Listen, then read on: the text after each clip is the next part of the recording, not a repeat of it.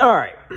Little bit of a rant time here, ladies and gentlemen, ladies and germs, boys and girls, children of all ages. So I bought this off of eBay, which is the Halloween 5-10 DVD set. Because I'm trying to get, not all, let me back up, there we go. Let me get everything in the frame here. Not all the Anchor Bay tins, but just like the movies I like. And I do like Halloween 5. You guys know this. They had it listed as very good. Does this look very good to you? Look at this shit. This clearly, these people have no idea how to pack. Because that clearly happened during shipping. Look at that.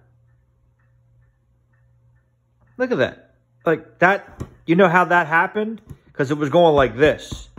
That's how that happened. So that's fucking dented. It's all chipped. It was not like this in the... Oh, there's me. It's not like this in the pictures. This side's fine. The back is fine.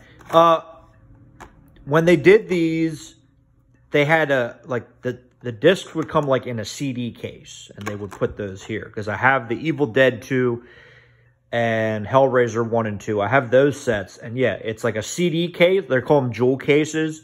But they sit in here and then the movie's inside. So they threw that away for whatever reason. Now the disc is fine. A little bit. It's got, well, is that a scratch? No, that's a hair. It's got some scuffs, but it should play. And these are the old dual layer ones. They were gold back in the day. It should say, focus. It should say dual layer on it. It should say DL. Maybe this one doesn't, but yeah, these are the old these are the old dual layer discs. They were gold back in the day. They don't make these anymore. Yeah.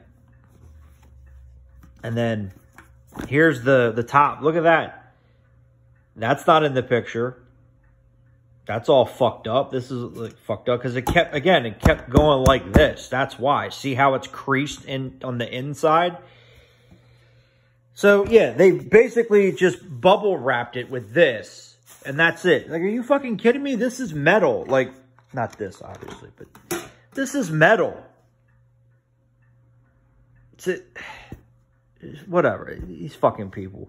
I'm not going to try and get it's going to be more of a pain in the dick to try and get my money back than it is to just keep it and deal with the consequences. But this is fucking ridiculous. These people don't know what the fuck they're doing. Anyway, I had to rant about that. Sorry.